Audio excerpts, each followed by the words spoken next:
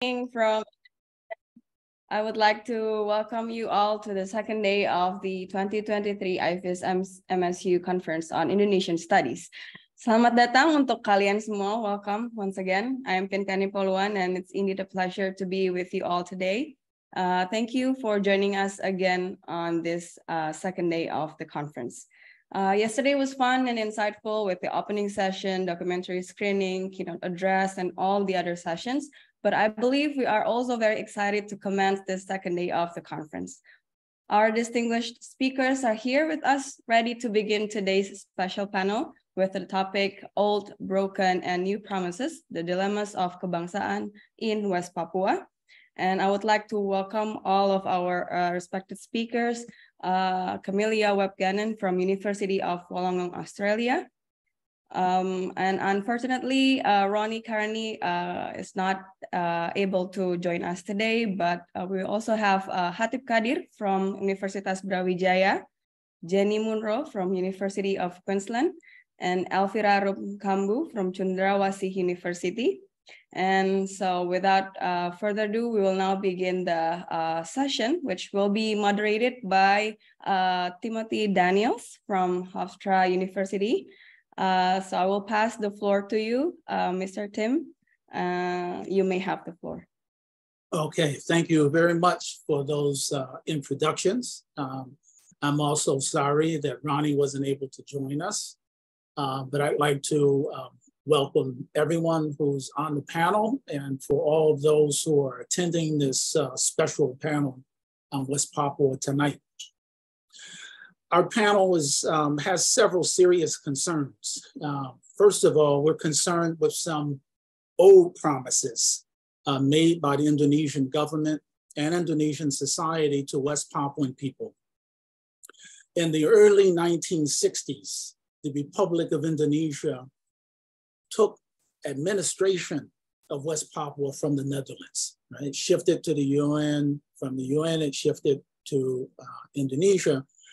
And the Indonesian government moved military forces into West Papua in the early 1960s, initiated what many West Papuan activists and also academic scholars from around the world call a fake referendum in 1969.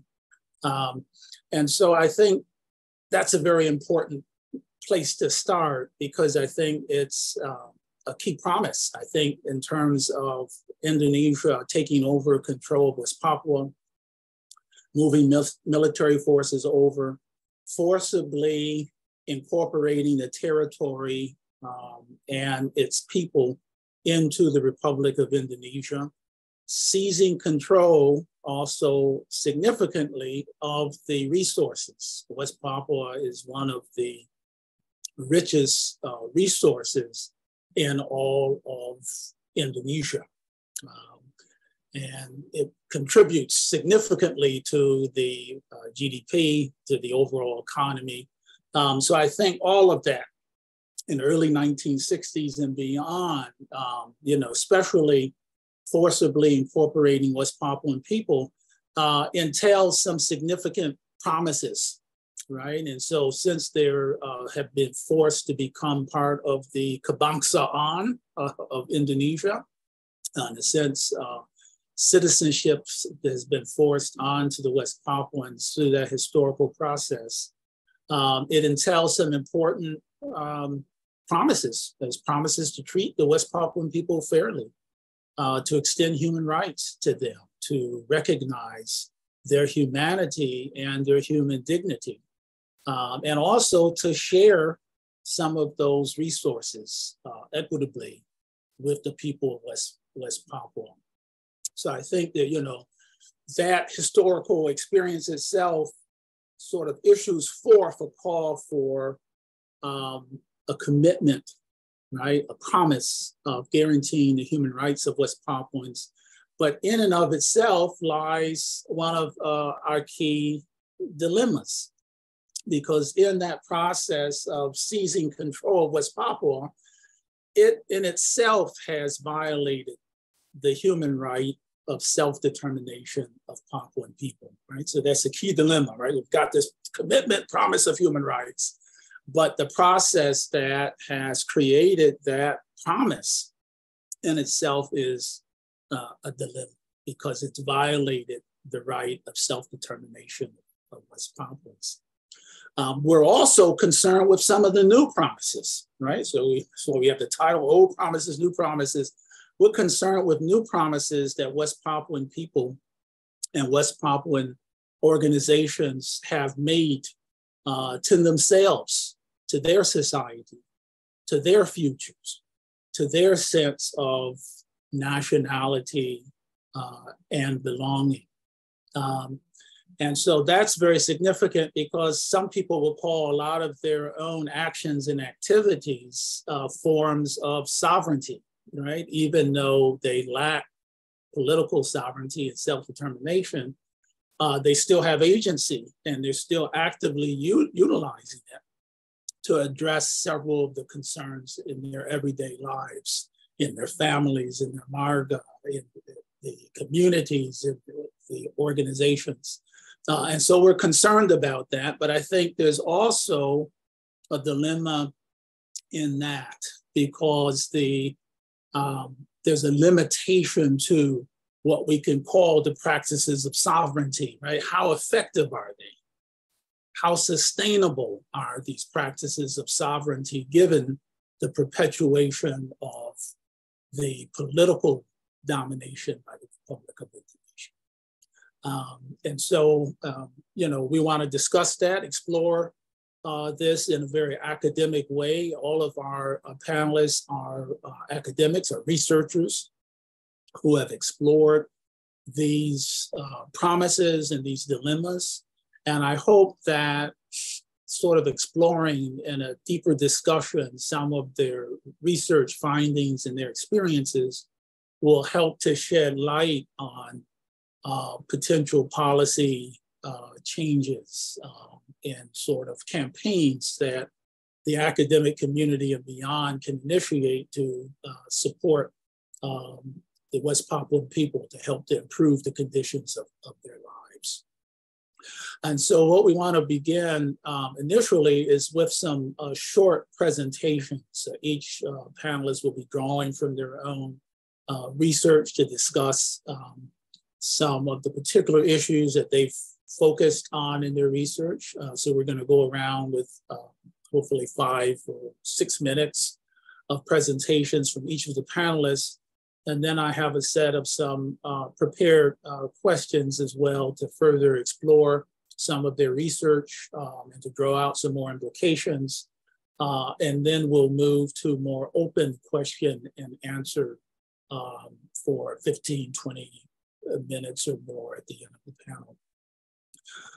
So without any further ado, I'd like to invite Elvira to present briefly some of her research experiences and some of her research findings. Elvira. Thank you, Tim. Last year, I and my friends, if I can mention the name, Ngura Suryawan, Apriani, and Asrida, we conducted the research in a place, a regency called Bovendigul. So Bovendigul, particularly in a village called Aiwat. Bovendigul is, it's worth it to mention that it's a regency in the southern province of Papua, which is highly impacted by the presence of corporations, especially the palm oil plantations. So basically what we did is we wanted to see the situation of the indigenous people's livelihood there. And as we know that under the presidency of Jokowi has made promises about the development, and the infrastructure development have been one of the massive projects that have been conducted in Papua, because it is believed that the infrastructure development, by allowing more corporation to come, it can like boost the economic growth, and at the end it can bring the welfare to the indigenous Papuan, because marginalization is one of the big problem that contribute to the conflict situation in West Papua. So what we did, that I also need to mention that on a lot of the document report or the development of documents of the development in West Papua, the government always use the terminology pembangunan berbasis adat or customary based development approach. What we do is we want to test whether the development is actually being carried by respecting the indigenous knowledge or not, and we want to see the narrative of the indigenous people and how they perceive the development, how they see the changes from their narrative. So there are so many impacts of the development and our finding, but I just want to mention several things. The first one is that it can be seen that the infrastructure development that have been focused of the government, the presence of the corporation, this palace actually has failed to respect the fundamental rights of the indigenous Papuan self-determination. And what we can find is that it actually threaten the survival of indigenous Papuans. I wanted to mention that when the corporation came to this regency for the very first time, the indigenous Papuans actually had a high hope. They believed that when the corporation came, they opened up the market vendors. This is a new economic opportunity for us. They had such high hopes. But when the market come, the pattern is always the same. The market come, the influx of migration also come. The more people come from Java, from Nusa Tenggara, from Sumatra, and they came, these people are not ordinary people. They came with their established capacity and network. The network that they built actually when the traditional market came and these indigenous people think this economic opportunity to us, the road came, the corporation came, but what we found is that there is exclusion because this migrant, they came with their capacity, their network, they build their own network, they can go to they build all the established network with the corporation, they can sell their things. And for us, maybe this is a small thing, but this is such a big thing for the indigenous Papuan who sees the market as their own place to boost their livelihood. So that's the first problem. Influx of migration, corporation actually bring also the changes and exclusion to them. The second one is that this policy actually has undermined the food security. And I think it's very important to mention about the food security of the indigenous Papuans. Most of the people in Bovendigul, they are very dependent on the rivers, big rivers as a provider of their water. But then after the presence of the corporation surrounded their villages, they are really afraid to use the water, consume the water because they believe it has been polluted. And they can see there's so many changes. They can see the changes with the fish, with the shrimp, so many things. And they know that this is not safe to use to consume their water from the rivers, and now they just depend on the water from the raining. That is if you talk about the sustainability, it's had already threatened the food sovereignty of the people. The third thing that I also want to mention is also about the impact of this development towards the indigenous women, which is really important because when we talk about the indigenous women, the regeneration is on women's. So women's are actually, I will say that, highly impacted in a very negative way. We know that they are living in a male-dominated society. It means that when the men, they want to make a decision about, they just want to give their land to the corporation, of course, it's a main decision, not a women decision. But the thing that I want to mention is about the situation of the women health and reproductive situation in there. So in Bovendigul, especially in some of the villages that we went, women are still give birth in the forest, even though that the government has built, Trans-Papua Road, which is the government all keep telling about how good it's for the people, but we do not need a very sophisticated research to see that this road is only for to serve the corporation interest, not for the indigenous people, because these indigenous people, they actually live kilometers just in an isolated place without access to transportation, access to road, and they're actually surrounded by many of the palm oil corporations. corporation there. But women there, they did not have choices. They can give birth, but they do not have hospital inside their villages. If they want to the villages, they have to go like 30 minutes, and they have to pay for like $10 to $20 to go to the nearest healthcare center. So what happened was women still give birth in the forest, and from like 20s women that we met, most of them, 90% of them have experiences miscarriages. Most of them have experiences death of their kids at the age of under 10 years old. And I think we need more research to see how bad the situation is. And I'm talking about a village which is just a few kilometers from the corporations and from the Trans-Papua road. So but by just giving this very short presentation, I want to say that the policy that have been, the promises that have been given by the government, I mean, it's clearly that it does not respect the self-determination of Papuan people, and also that all of this development thing, it neglect the participation, it neglect to recognize the existence of the indigenous people, the existence of their knowledge, the existence of their existing practices that they have even before the Indonesian government have their independence, the existence of these indigenous people already there with their own management of their natural resources. So to sum up, I will say that the relation between these indigenous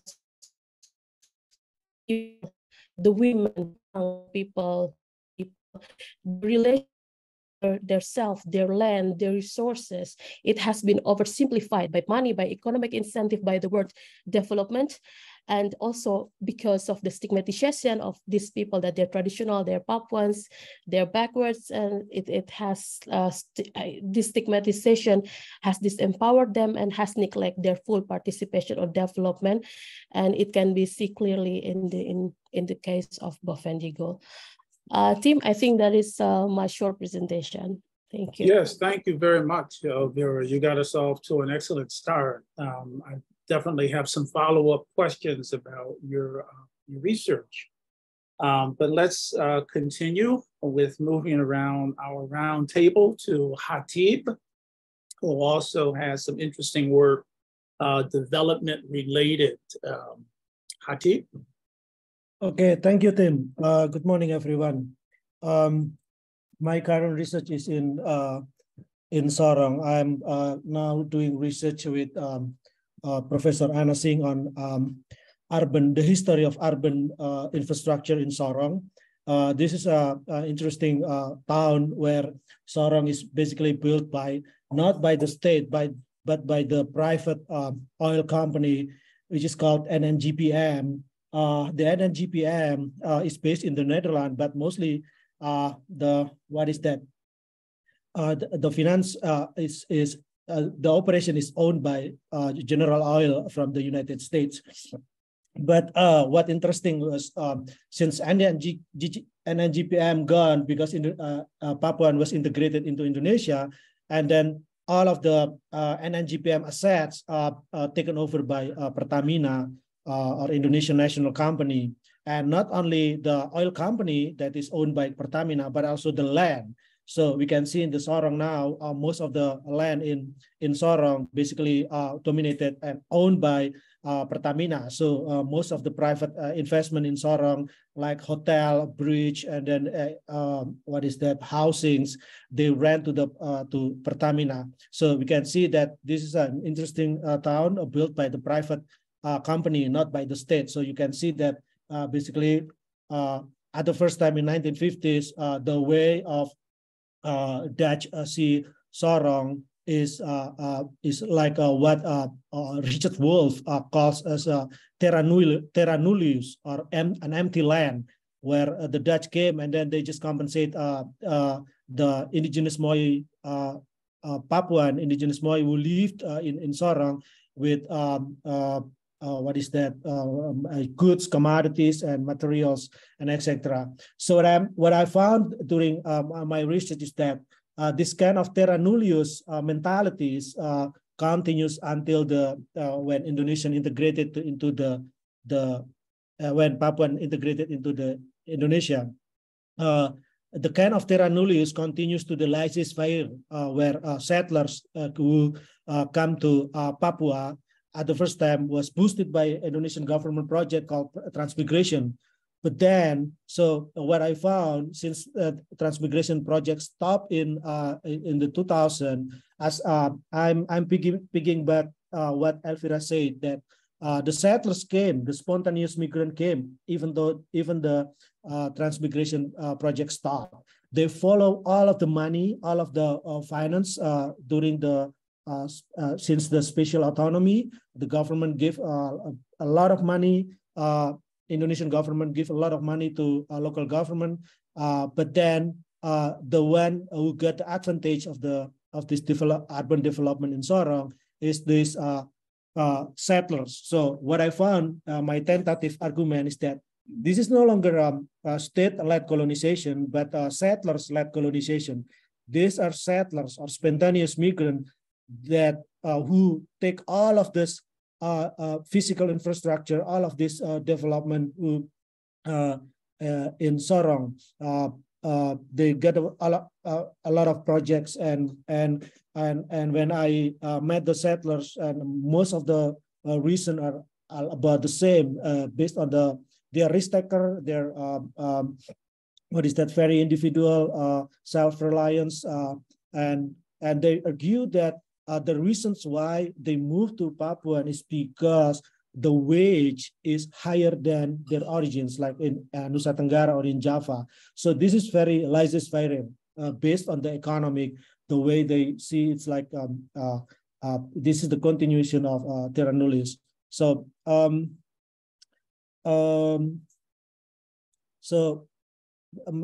what I see in Sorong is that the continuation of infrastructure creates a feeling of ambiguity.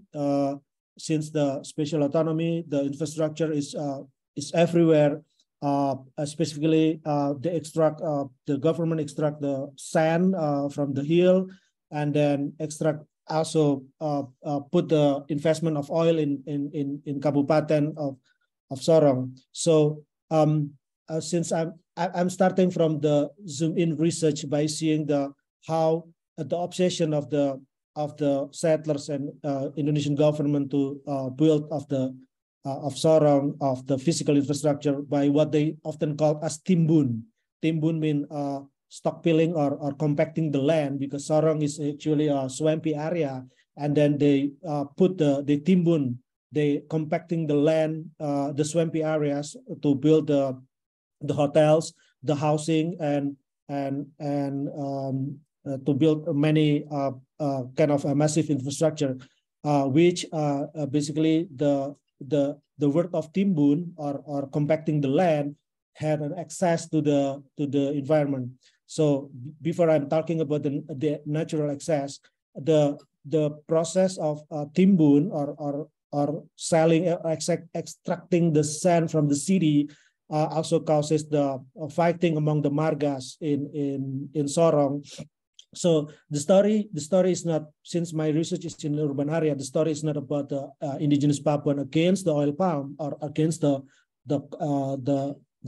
companies or corporations, but more on the fight between the margas, like Marga Osok and then Kalagison and Kalami. These are indigenous people who fight to get the land because they see that their land has a soil which can be extracted for building the city, for compacting the land, the swampy areas. So this marga then fight in the court, and it's create each of the marga compete one another. That's the social effect of the what I call as a new kind of terra nullius, or new kind of wealthness, keliaran baru that this happened after during the special autonomy. And then the second one is that this is the access of the infrastructure, where the chronic flood now is coming, and even worse in Sorong, like happen. Each of the people who live in Sorong that I asked, they suffer with flood or inundation, water inundation let's say in every year they suffer with between 10 to 15 times because of the sand extraction that is happening in the hill. So so this is what I see, the flood not only hit to the indigenous people, absolutely, they also hit to the settlers' housings, where the settlers' housing also protest to the local government. So what I found, this is a new kind of wilderness or not alam liar, or this kind of like keliaran baru that is happening in Sorong, where laissez-faire, where the government doesn't take really care about the welfare, and then all of these settlers and indigenous people try to compete to the space, and then finally the urban areas hit by the flood, and then they protest to the government and etc. So this new kind timbun, the obsession to the timbun as a signification of referring to the modernity, compacting the land is a part of the modernity. So you no longer live in the swampy land, in the rawa-rawa, in the mangrove area. So by compacting the land, so the land can be certificate, and then it can be sold to the consumers. So that's what I got so far, basically. So we need to take into account what is the excess of the physical infrastructure that is built by the government. Of course, the physical infrastructure also, as Elvira said, that it has two phases. Of the first, it's bring the what is that access to the people. But the question is that what is the risk? What is the access of the infrastructure? And then the question is that to whom is the physical infrastructure is addressed, and who get the advantage of this physical infrastructure? Thank you. Mm-hmm. Thank you very much, Hatib. Very, very interesting research. Let's move on to Jenny to share some of her research. Thank you, Tim. Yes, no, I'm already distracted thinking about what Elvira and Hatib have been saying. Thank you for interesting presentation so far. I also just made a couple of notes so that I don't take too much time, but I don't forget something I wanted to say. So I think, so I guess a bit like Elvira and Hatib, my perspective comes from kind of a local research, research in Papua, and first in North Sulawesi, going back about 20 years ago is when I first did some research with Papuan students who were living in North Sulawesi. I wanted to start by talking about a collaboration that I'm involved with at the moment with researchers from Universitas Papua in Manokwari, particularly Dr. Els Katmo, Yusina Wambro, and Yafid Sufi. And this illustrates some of these kind of new, old, broken promises or dilemmas. So we have this project together to design HIV education for communities that involves elders and customary leaders. These are kind of groups that historically haven't really been involved in HIV prevention. So when the team went to one village in West Papua last year, about 5 hours or so outside Manokwari, to talk about the local situation, the first elder that they spoke with said something simply like, humanity today is broken. So we're already off to a very, sort of depressing start to the project, but certainly reflecting the seriousness. So in the same village, some of the older women talked about how the knowledge from the older generation hasn't been passed down since the 70s, including knowledge about the body, relationships, what it means to be healthy or not, food, spirituality, and sort of local gender values about what it means to be a good man or a good woman. And this area, this village, is not in one of the kind of areas of military operations. It's considered to be a relatively peaceful area, doesn't have a huge, company or infrastructure or settlement of non-Papuan migrants happening. So this is kind of also, the situation in other parts of Papua is also, difficult.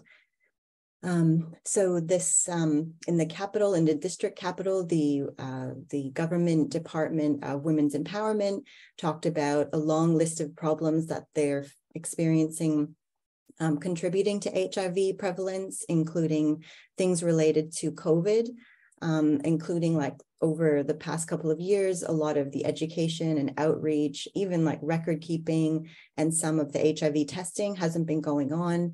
Young people were often not in school due to like, public health restrictions.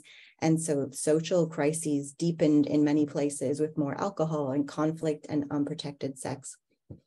And even before COVID, Indigenous leaders working on HIV in Papua said that their work was to save their people. So they really saw that this was a serious threat to Papuan futures. So I guess a point from that, which sort of picks up on something Ira already said, was just that people know obviously very well and can articulate what problems they're facing, both historically and recently. But their expertise is not widely accepted or actioned by those who have power, funding, authority. There's very serious crises in Papua, and it would be good to see this receive more kind of scholarly and practical attention from those who study Indonesia. So I think that in some ways that maybe this lack of attention and lack of engagement with Papuan knowledge and circumstances relates to those broken promises of reformasi, both in terms of improving Papuan lives and Papuan empowerment. I think it shows that there's a lot of relationships that need building and restoring. But I also want to say that the lack of interest in local solutions is not just a kind of Indonesia-Papua problem, but it's a global problem.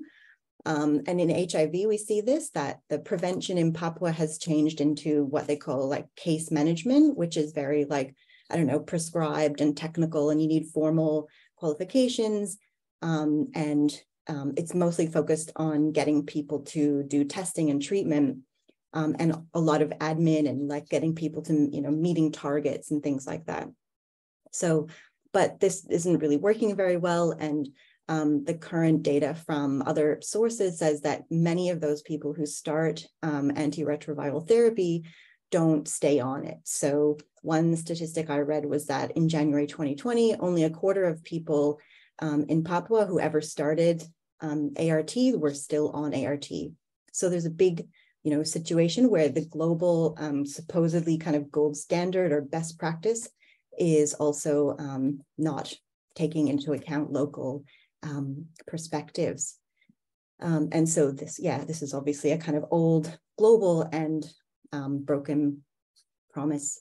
But to, I guess, maybe turn to more positive things, as part of the same HIV project. So we started hearing about some of the responses and the solutions that local communities are coming up with. Most of them have had very little support from anyone internationally or nationally. So they're just coming up with their own answers.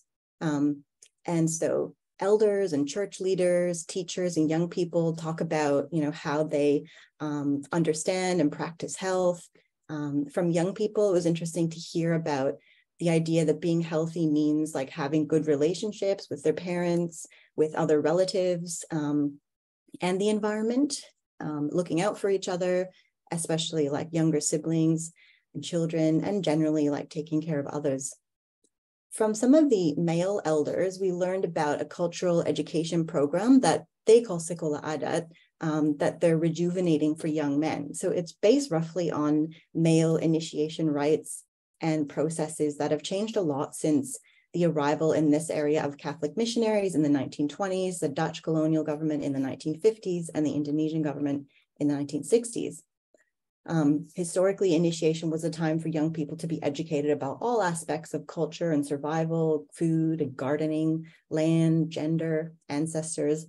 And the women elders today also have initiation rites that they would like to revitalize for girls and young women to teach like a new generation about this kind of responsibilities and knowledge.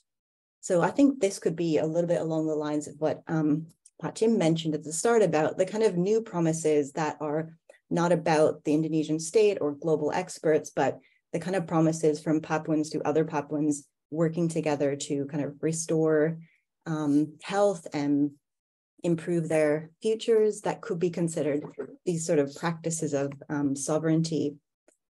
So I guess I still want to add, though, that it's not really just about, reinstating a past practice, but I think what I took from these efforts was about just acknowledging how important cultural pride and revitalization is to improving and kind of understanding health. And so that means also like acknowledging how the government and missionary health ideologies and the healthcare system has perpetrated sort of ongoing damage.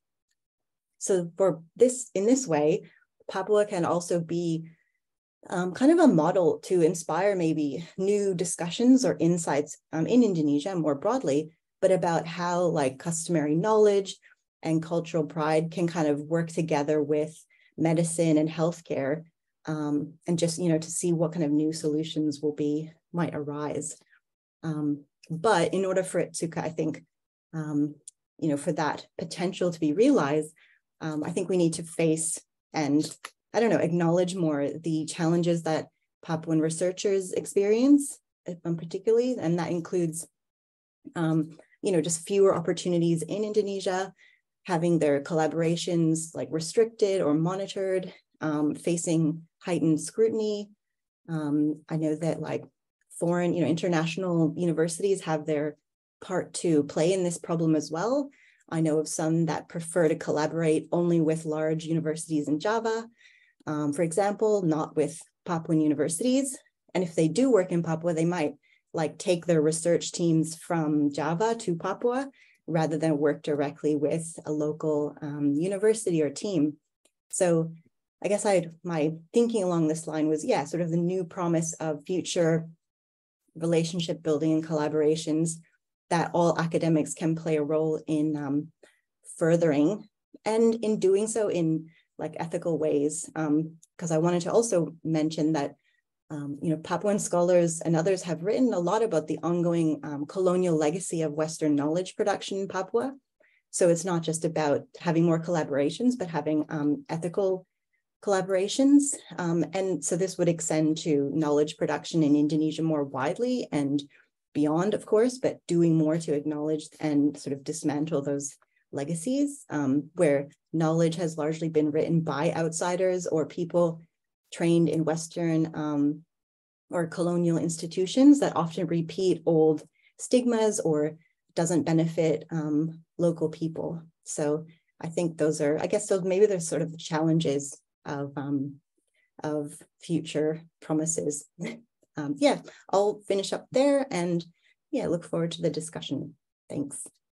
Thank you very much. So far, we've had 3 fantastic presentations. So let's move on to Cami. Thank you, Tim. 3 papers or presentations that will inform what I have to say.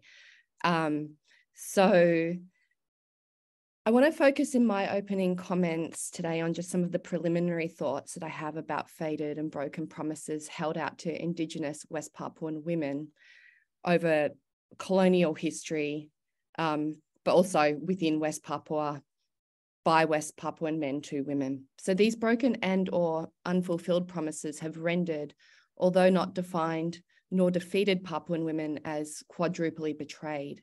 Betrayed, I argue, by Indonesian state apparatus, by a deeply patriarchal West Papuan culture, by Dutch attempts at gender empowerment that were truncated, and by capitalist dispossession. And then I think in the kind of later rounds of comments, I can then talk about the renewed promises that are intended to fill the breach of the broken ones, and also focus on the ways in which West Papuan women have and continue to practice sovereignty between these promises, enacting what I'm going to call survivance sovereignty as a means of carrying out fulfilling lives in between severed and asseverated promises. So when we look at Indonesian colonialism, and this is drawing on Pak Tim's introduction, Indonesia promised all Papuans liberation when it fought the Dutch for sovereignty over West Papuan lands. But as we know, Papuans and especially Papuan women have experienced scant liberation under Indonesian control over the past 6 decades. In 2017, for example, a research paper by the Papuan Women's Working Group and the Asia Justice Rights Organization found that 4 out of 10 West Papuan women had been subject to violence committed by Indonesian state authorities.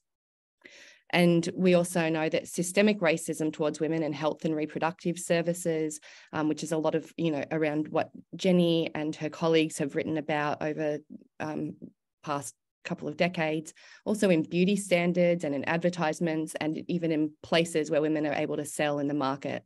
These forms of systemic racism are also ubiquitous. If we then look at the West Papuan independence movement, it also promises all Papuans decolonisation. Yet it leaves little room for women's leadership or ideas about what decolonisation should prioritise. In a deeply patriarchal culture, which Ira has mentioned, and one in which successive colonial regimes have infantilized and emasculated Papuan men, the movement aimed at delivering Papuan people from colonialism is a movement led by male warriors both in politics, in forms of leadership and in warfare. And Ira, if it's okay with you, I wanted to quote from an email that you sent me and Jenny about a year ago when we were having a conversation about this. And you wrote, Ira, that women rarely play an important part in the independence movement. You said, I always feel that the institutions are too masculine and provide little or no room for women to be leaders. And even that the narrative of independence is limited to the issues of referendum or securitization. And I feel, Ira has said, that we need to expand the meaning of independence to the issues that you've just talked about in your comments, to issues of survival issues of food sovereignty, of sustainable livelihood of Indigenous Papuans, of high maternal and child mortality rates, and the marginalisation of IDPs, and exploitation of lands and other issues that are directly related to sustainable livelihoods of Indigenous Papuans. And you've said that by reframing the narrative and strategy, women will surely be included in this independence movement since the issues are not male-dominated. And this highly masculinized independence movement comes from, a patriarchal culture about which we see patrilineal lineage of Adat land inheritance, which excludes women from decision-making around what happens on Adat land. We also see that domestic violence and neglect and higher rates of HIV and sexual violence in the home and the community, which all of which are forms of violence that are regularly experienced by West Papuan women, are inseparable from the history of the power conflicts and the types of broken promises that I've talked about. Now, here I'm going into a discussion of maybe more of a faded promise than a broken promise, but in early 20th century, Dutch missionary institutions promised a better life for West Papuan women through the introduction of schools specifically for female students. And these were intended to break the shackles of tradition and culture that impede progress, including that of Papuan girls. So this was written in 1949 about the girls' middle school opened by the Dutch. And many of the pioneers of the Papuan women's movements that have been really quite influential over the past couple of decades and still are graduates from these schools. However, when Dutch administration of West Papua was handed over to the UN, these schools were shut down. So despite Dutch attempts to uplift Papuan women by providing them with this kind of empowering education, women's political participation in Papua still remains minimal. And these early forms of empowerment have failed to reach many Papuan women for a lot of the kind of intersectional reasons that we've looked at. And finally, I want to touch on how patriarchy, colonialism, and capitalism have combined to disproportionately harm women, as Ira has mentioned. And promises from aggressive agribusinesses to provide jobs and schools and money are rarely followed through on from companies. They're often not agreed to by women. As women's rights activist Esther Haluk has averred, men are selling the land without consulting women. And then these broken promises from the businesses, from the plantations, from the agribusinesses, leave women more impoverished than men. And I want to now look at just quote from some of the work or cite some of Hatib's work, Hatib's work in a recent article in 2022 and on a review of a suite of films featuring West Papuan women's voices. He gleans the intrinsic importance of gardens and forests for women, and Ira and Jenny have touched on this too. And he writes about how when women lose forests and gardens, they lose a major source of food, medicine, spiritual connection, relationship development, creative knowledge, social and economic capital, and a site of cultural transmission. And I quote, plantation companies have disposed women's belonging to gardens by using the customary power held by men. So once men's customary domination is hijacked by the capitalist interests of plantation companies, women experience double frustration. So I guess I want to end on saying that these broken and faded promises to Papuan women, I've tried to pull them or analyze them from 4 different directions or having 4 different kind of causes, but in essence they are all entangled, and you can't really work on one without working on another. But I guess in ongoing conversation in this panel, I want to look at how new promises have come in to fill the breach. Thanks. Okay, thank you very much for 4 fantastic presentations. And I think you've covered some of my initial questions, and for the sake of time and for opening up for questions from those in attendance, I'd like to move on to some other questions that I think the entire panel can respond to. And I think some of your research, I think some of the questions that I had about those can be explored, I think, in some of these questions. I'm concerned, I think everyone's brought up some of these assumptions about Papuan backwardness, the negative sort of stereotypes and portrayals of Papuans, even as they've related to the rhetoric around these dominant urban and rural development programs. And I'm wondering, as well as, HIV education and issues with, food security and so forth, and local solutions to those sorts of problems. How can the use of these sort of negative sort of portrayals of Papuans by the Indonesian government, academics, corporations, agencies, how can we approach that? What kind of recommendations do you have, each of you, about how we can fix that situation? And perhaps you can reflect on the role some of those negative ideas play in some of the development programs and some of the work and activities of agencies in particular.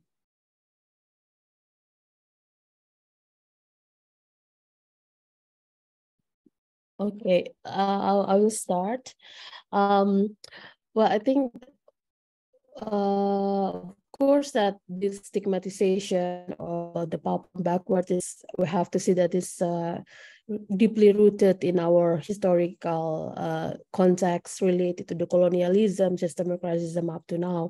And what I can see, but maybe I mentioned before, that this stigmatization actually has greatly impact on how, not only how outsiders look on West Papua, Indigenous Papuan people, but also when it comes and internalized in the policymakers, it implemented in such a very I would say another colonialization through the development. So the role of this, I can see that the stigmatization have resulted in neglecting the existence of West Papuan people, and the jargon such as like the Papuan people always considered as traditional backwards people have been used as a justification to modernize us, to save Papuan people, to make Papuan people more human. That's such a thing, and it's really dangerous because it neglects the existence of Indigenous Papua, but also it disregard their knowledge, their full participation. It will deny their full participation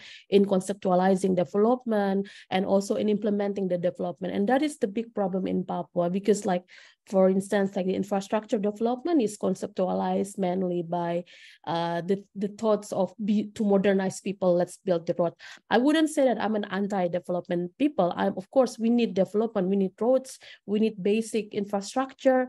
But when it comes to the like more exploitative infrastructure, or like Hatip asked the question about to who actually enjoy this infrastructure, that is a very crucial question to ask.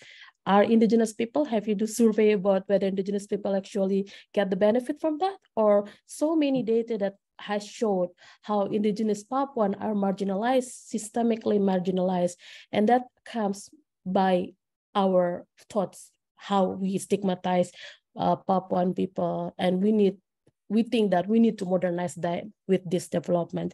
What is the solution? Of course, it's not easy, because it's deeply connected with our history of colonialism and also systemic racism.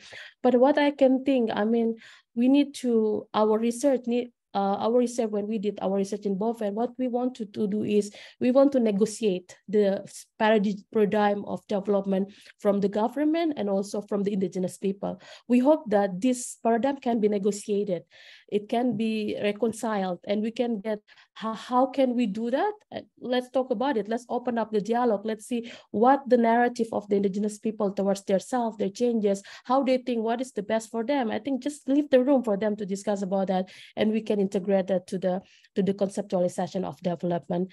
And I think the second one, I know that the structural changes we cannot like expect that happen now, but I believe that as an academic, as an academia, we also have a very significant role, because we construct the stigmatization, we deconstruct stigmatization against indigenous people. So we have to be extra careful, I mean, in doing research on indigenous people or with indigenous people. We have to be extra careful when we do research about them, because our narrative, our methodology, it can colonize them or it can decolonize them. It depends on us. So I mean, as an academics, and I mean, I also criticize myself about this. I mean, I have to think about how my research can really can be used by, I don't know, policymakers, by other people, corporation. They can use my research to colonize the indigenous people, for instance. So I think as an academic, that is our construct. We need to educate ourselves, and we need to think about how we will contribute to the indigenous people situation. Thank you very much. Yeah, that's for me, Tim. Did anyone else want to respond to that question? Perhaps Cami? Well, this is just a really short input, but I'm wondering whether it seems like the United Liberation Movement for West Papua has taken this by the head, this idea of, you think we're primitive West Papuan people. Well, look at the state of the world that we're in right now. Look at climate change. Look at, all of the problems that have, come about because of modernization and mass industrialization, etc. And what we're going to do is, if we get independence, we're going to have a green state. And so the ULMWP is working on a policy, a vision for a green state, which they're saying this actually isn't a new thing for us.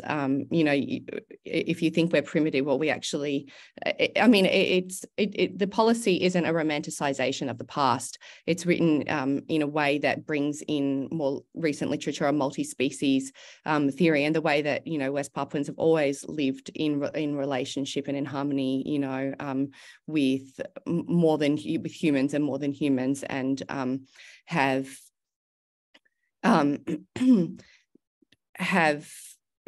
lived in a sustainable way, being able to meet their own needs without compromising the ability of future generations to meet theirs. And so I think that this statement is a way of challenging those stereotypes and saying, we're more progressive than you, actually, and we always have been, to the people.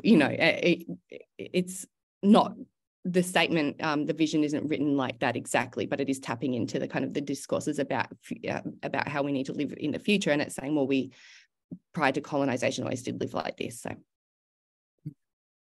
Okay, thank you for that. I think that in your earlier comments where you quoted era, I think you brought up some critical points, and I'd like to get some responses to that in terms of the question of sort of reframing the patriarchy of the West Papuan, predominantly male-led, Merdeka movements. And so what's been sort of, how have the movements moved off of that? How have they moved to sort of embrace perhaps the sort of intersectionality, the question of dealing with patriarchy, of dealing with some of the internal gender issues, domestic violence, the position of women in production, in the Merdeka and so forth. What's the vision of some of the male-led independents? Have they begun to reframe it? Perhaps this is for the entire panel. Because I think that's a very critical issue, and I think feminists around the world in the global South have been embracing it, right? There's an emergence of all these anti-colonial feminisms, and I think that, that's what sort of came to my mind when you spoke about reframing and sort of new visions. What are the visions of the united, liberation movement for West Papua? I've had some contact with the West Papuan Liberation Organization, working with John Ari, who's living in exile in the US. And I've also asked him some questions about that, sort of pushing him. What's the vision for gender for women? What's your sort of plan? They're dealing with the environment. But perhaps you both can respond, well, not just, but also Jenny and Hatib. I'd like to have responses overall. Some of your reflections and what do you think is necessary? What have they embraced? Where do they still need to move to go a bit further to fully embrace, these, intersectional dimensions for the needs of Papuan women? Ira, I don't want to, I have a few comments, but I would rather you speak because I was quoting you. It would be really nice if you wanted to expand. Kemi already quoted me really nice. Even I forgot I said that, but yeah, team. I mean, of course, political independence remain the consistent demand since 1960s until now. But for me, I always feel like if we look at the current situation of Papuan, I feel our struggle is beyond political independence.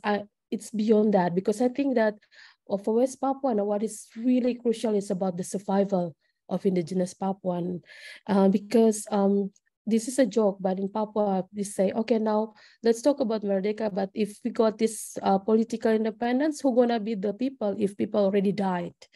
So this is a joke, but it has a very significant meaning.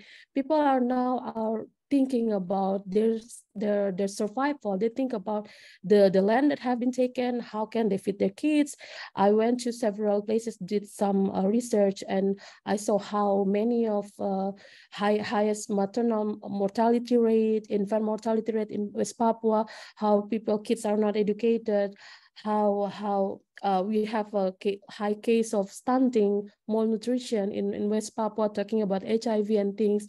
And I think when we talk about the independence, we have to reframing the narrative. We have to how to think about this survival, the survival of indigenous people. That's not the most important thing. And for me, it's beyond political independence. For me, it's something. It's about the think of the existence of West Papuan generation, and that's for me, political independence is resulted from when people do not think how can they imagine the future with Indonesian government, I think, and that's what they can think. They can think of having a new country, they're having a new state.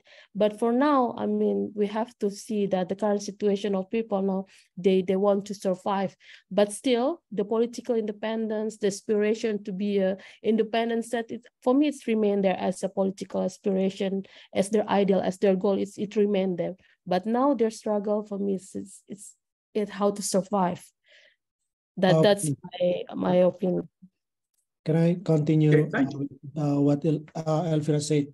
Back to the first question. Basically, what we need to do is that making a balance between physical and soft infrastructure.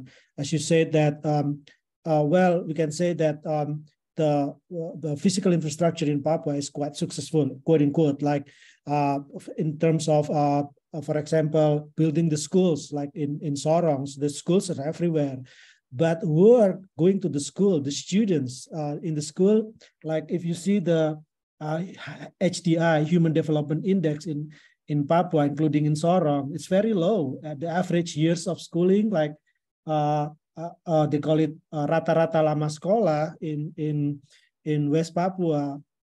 Those are mostly the experience studying in school only like, for example, young people, 25-year-old, they only have an experience to study 7 to 8 years, according to my encounters with the young people in Sorong. So basically they graduated in SMP. So you can see the physical infrastructure is succeed. The government built like as I said, obsessed with timbun, building schools, tembok, and etc., making a concrete schools, but no one studying there. I mean, like it's very low participation of students studying there. As a result, Papuan competition to the settlers, they cannot compete to the settlers who bring certificate from, like, let's say, Sulawesi, Jawa, with their diploma, S1, or etc., while the Papuans, the what is that average years of schooling or expected years rata-rata lama sekolah is very low. They cannot compete in the sector jasa or what you call service sector. That's why you can see this is a common general view. We can see from my experience in Sorong. I bet that also happened in Jayapura, maybe in Nabire, where all of the settlers dominate the working in the service sectors. That's the first thing. We need to balance between soft physical infrastructure and soft infrastructure. And then well, regarding with the stunting, for example, in my case in Sorong, what government do still connected with my word of timbun and tembok, this obsession of building tembok, making reclamation, etc. The Papuan government built what is that the walls along the coast to block the water, to block the air pasang, because they argue because of the climate change and etc. As a result, people who live in the coastal areas and depend on the mangrove, like you can say like udang or kepiting or crabs and shrimps and then etc. The water, talking about the environment, the brackish water, the salt, and then turns to be fresh water. As a result, the shrimp that usually what it's feeding in the mangrove and etc., they don't go to the mangrove because of this, of the physical infrastructure, because of this tembok and wall against the climate change and etc. And then what I see in my research is that shrimp and crabs getting smaller and smaller because the brackish water gone, and then because this is the obsession of Indonesian government to make the water from the brackish to the fresh water. As a result, the biota, sea biota smaller, and you can see, and I can see in my research, these people who live in the coastal areas, they suffer with malnutrition because of this fish stock and a shrimp stock decline along the time. So this is the thing that if we refer to the literature on infrastructure, so basically talking about infrastructure is not about building, but it all to do with the care and maintaining that is often neglected by government, because building mostly is about male stories, right? While care and maintaining, which usually this is a trope, a metaphor taken care by the women usually, which is not being considered by government. So caring and maintaining in infrastructure is also needed. That's Thank you very much for that. Definitely, I think that builds on the question of the of food insecurity and that problem. But I have some other questions to follow up, but I think we're out of time. And we need to move to open it up for question and answer, because I think we're going to get some fascinating questions as well from those in attendance. So if our MC would like to assist with questions. Okay, yes, Tim, there are already 3 questions enter the Q&A sections. So I will read the first one. Came from Bernard Luesi. The question is there any possibility that modernity or development can go hand in hand with the protection of indigenous communities? This seems to be problematic even in Western countries as well, at least in the US. If there is such a possibility, I wonder if you could touch some successful stories. Yeah, that's the first question, Tim. Okay, I think that's a good question. Would anyone on the panel like to? Tim, maybe I can share some of our research last year in Kabupaten Jayapura Regency. I wouldn't say that's a success story, but we have to see which area that want to be interfered. For instance, like in Bovendigul, it's highly impacted by the corporation, so it needs a really hard work there. But in Kabupaten Jayapura, so I believe that we can actually, like I said, negotiate how the development have to be conceptualized and implemented. So it's in Kabupaten Jayapura, for instance, the previous Bupati, the leader of the Regency, made some very good significant steps by releasing some of the laws on recognizing the indigenous people's land in the indigenous people status there. So there are some of the legal laws or some of the legal foundations to recognize the existence and also to recognize the indigenous people in several villages in Kabupaten Jayapura. Well, it is really good because the government took that steps. So, but what we can see is it's really good, but the problem is it's not really being communicated effectively from this bureaucratic level to the on the level of the community. So in some of the village, it's good that people feels that they are recognized now, but the problem is when it comes to the implementation, I think it's still a problem because we have some overlapping between the national, provincial policies and also the policy from the Bupati themselves. So I wouldn't say that's not really a success story, but I think that it's good that the government can do that. And now we are still waiting for what happened next, because most of the people put their hopes that it will be a first step that is taken by the government to protect the indigenous people there. So it's not really a success story, but I believe that it's a really good thing, and it's widely accepted by the indigenous people there as a first step to protect themselves. Is it okay if I add something quickly in there?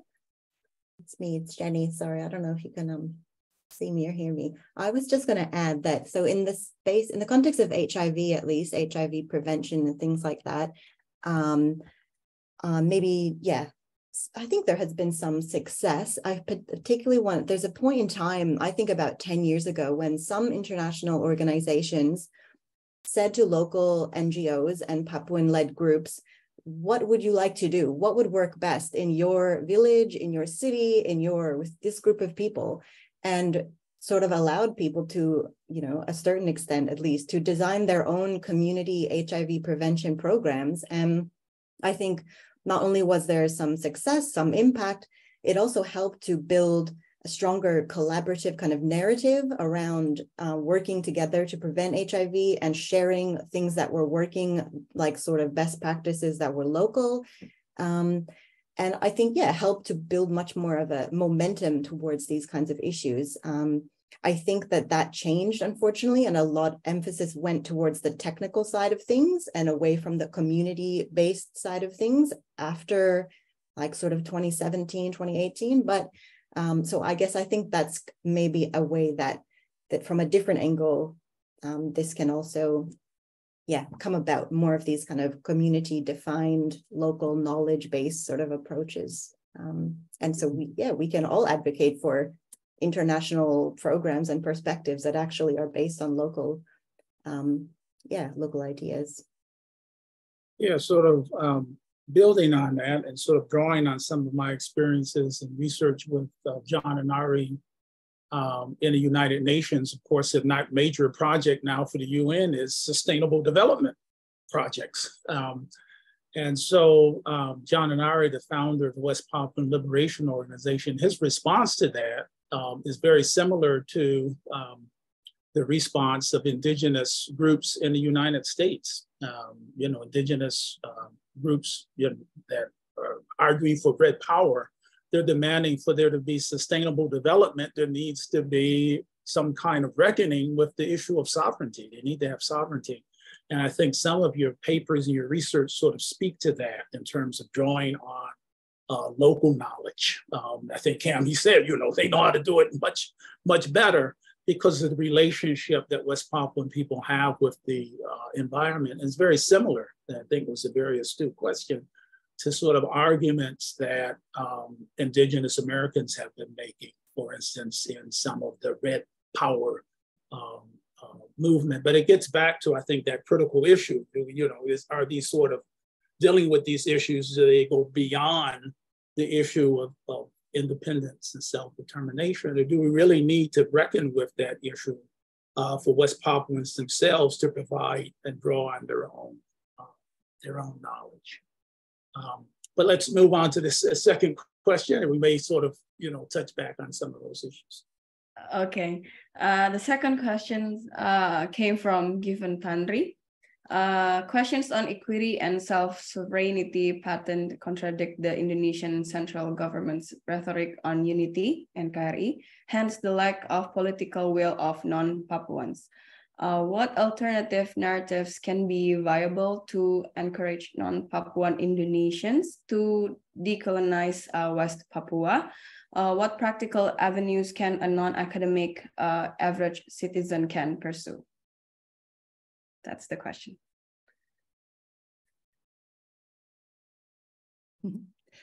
Tammy? Well, I have over the past probably 15 or so years worked with lots of Indonesian, some academics, but some non-academic average citizens. Actually, I wouldn't call them average citizens. They're phenomenal citizens, but who have taken on different framings to work in solidarity with West Papuans. So they might not necessarily I see what you're saying with, sovereignty and all of these issues, all of this kind of terminology flies in the face of the NKRI. So they will talk about human rights framings, or, maybe environmental sustainability. But I think human rights is a really strong one. You can talk about Indigenous rights. Again, that doesn't sit very well with the Indonesian government's claim that either everyone is Indigenous in Indonesia or no one is. But I think you can use human rights to then form partnerships with West Papuans working on similar things. There's a lot of groups in West Papua. I mean, Ira and Jenny and Hatib can vouch for this, who or a lot of international organizations as well working on issues in West Papua. I think framings around human rights and peace, even Amnesty International in Indonesia is strong on human rights.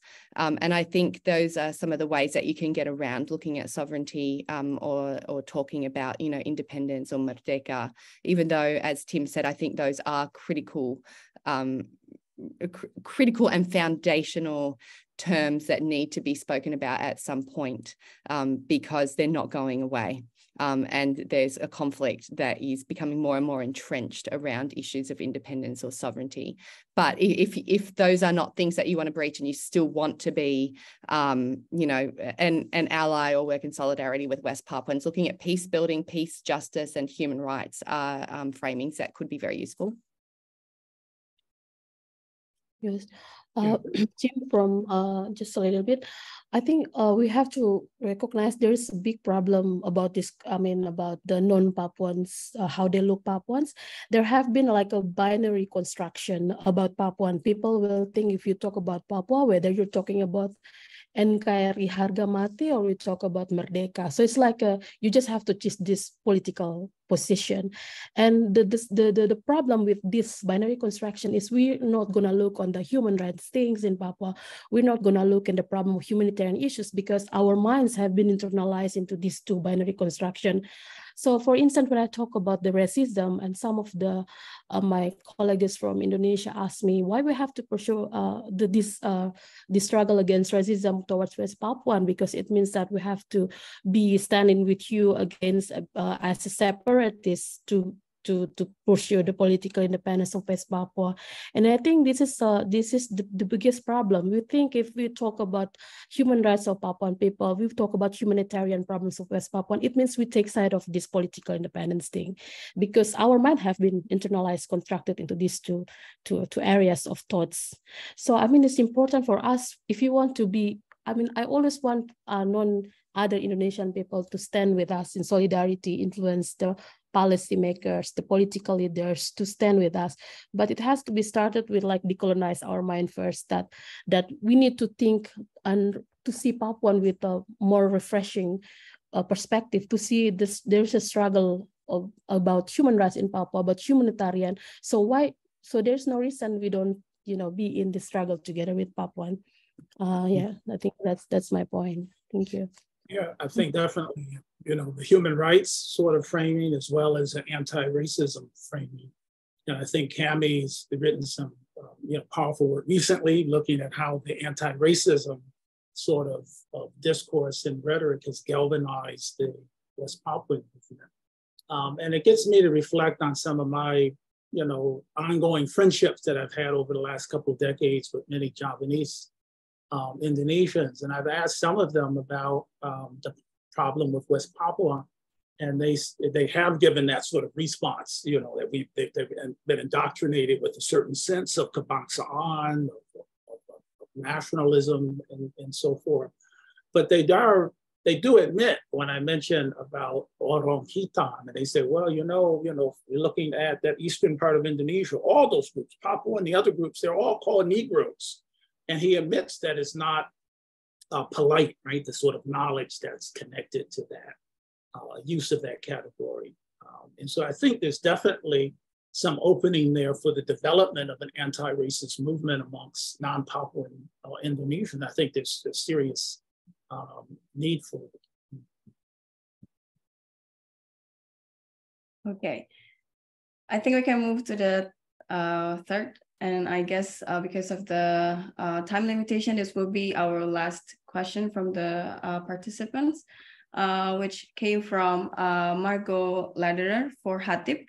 Hatip, the question is, I'm very concerned federal government, even provincial government, is not focusing on developing education and skills for the local population. Indeed, despite the technical economy and potential for added value manufacturing by current president, they are not developing STEAM, science, tech, engineering, arts, and math schools for local youth, which will create a smart workforce locally. How can we convince government to invest in new science and technology curriculum integrating local Papuan knowledge? Yeah, thank you. Maybe later other panelists can help me with these questions, because my research focus is not on education, but I will start with the one narrative that I got during my fieldwork in Sorong. So the spatial autonomy or OTSUS basically already implement the political affirmation and educational affirmation in West Papua. And so there's a good willing from government, but as a researcher, I see the messiness, what happened in the bottom, in the ground. What I found that, for example, for urban infrastructure, it's for the building the physical infrastructure, the budget for over 2 billion rupiah or 2 miliar. So the tender project can be compete among the Papuan and non-Papuan. But if the budget for the physical infrastructure is below 1 billion or di bawah 1 miliar, so it is appointed by the city government. So the wali kota gave to the Papuan, to the indigenous Papuan, civil engineer who can build the infrastructure if it is below 1 billion. But what happened is that this non-Papuan, they put the Papuan name on the budget on the project that is below 1 billion because the civil engineer, the developers, non-Papuan developers who do not want to compete for the project over 2 billion, they just go to the 1 billion project by putting the one indigenous name on that proposal, so they can get the proposal. So we can see all over in the city still the one who take care with the physical infrastructure are non-Papuan. I very rarely see the Papuan working on that, except they're working as a tukang or what is that, low laborer, like lifting up the pasir and etc., but not as civil engineering. This is the education. I mean, like if you refer to the STEAM, this is what I'm concerned is that we need to back to my command in the first, that we need to lengthen the harapan rata-rata lama sekolah so that the Papuan can have more opportunities in education and also can compete in especially in the project, in the physical infrastructure, for example. That's so far. That's, I also admit that it is very important too to give the more long average in schooling or extending the rata-rata lama sekolah, which later they can compete with this kind of competition in the especially in the urban infrastructure. Maybe other panelists can add up. Thank you. Thank you very much. Jenny has done some research on education. Jenny, would you like to? Sure, I have, but I was also thinking many of Elvira's points also relevant to this discussion about, you know, true. If employing local indigenous business people or STEM technicians, whatever you would call them, is a priority in the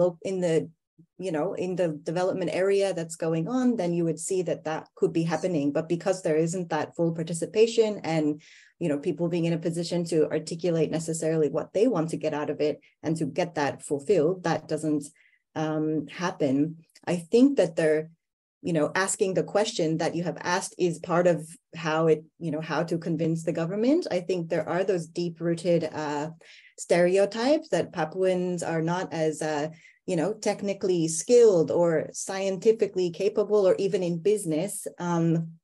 The job market has always been, I mean, in big picture anyway, racialized, with most Papuans joining the public service or working in, working in the local, selling things in the local market, particularly for women. And the private sector has always been mostly non-Papuan dominated. So that's, it's different in different, specific local areas, but I think that's a broad pattern. And so like there's different organizations that are trying to change that and trying to promote Papuan business ownership and probably improve some of the technical training and so forth. But that's always been, the pattern has always been that even in the mining context, that has been done by outsiders brought in to do that work. So it's about, changing the mindset of what should be Papuan opportunities and what people are capable of. But I also agree that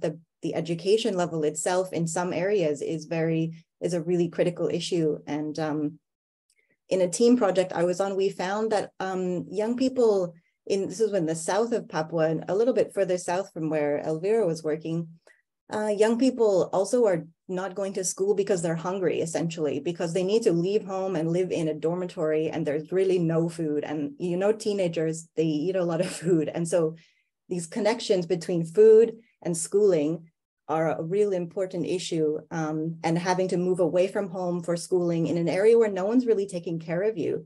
So there's multiple, I guess, kind of answers and directions that could help to, change that situation in the future. Thanks. Thank you very much. Thank you to all of our panelists for your participation. I think we're running pretty short of time, but we have much more to discuss, and I'm quite sure that this dialogue will continue. And I think Megan and our organizers from APHIS will also remind all of those in attendance and other people that the WOVA sort of link for making comments and raising questions and so forth is still active, and people can continue to post questions and comments. And I think our panelists, feel free to respond. But thank you to everyone, for all of our participants, and for all those in attendance. Thank you very much. Thank you. Okay. Thank you everyone. Terima Thanks, kasih. everyone. Terima kasih banyak. Terima kasih. Siang, malam. Thank you, Tim, Terima once kasih. again for moderating such a fruitful discussion. And as you said, this dialogue might not end here, might continue further later in the discussions. And moreover, thank you to all of the speakers, panelists for the interesting insights and perspectives. And also to all the participants, thank you for your enthusiasm. And before I officially close this session, I would like to invite all of the speakers, all of the panelists to start your camera. And we might want to take a picture together for a documentation for the organizer. And I will let, I guess, Yara will lead us in the picture taking, I guess. Yes. Okay, thank you, Ka. I'll take the picture now. 1, 2, 3. Thank you so much. Okay, thank you, Yara. Sama-sama. Once again, thank you, everyone. With that being said, I would like Thank you, everyone. to end this special everyone. panel, and thank you. See you in the next sessions, everyone. Thank you. Thank you. Really phenomenal discussion. Thank you all. Thank you.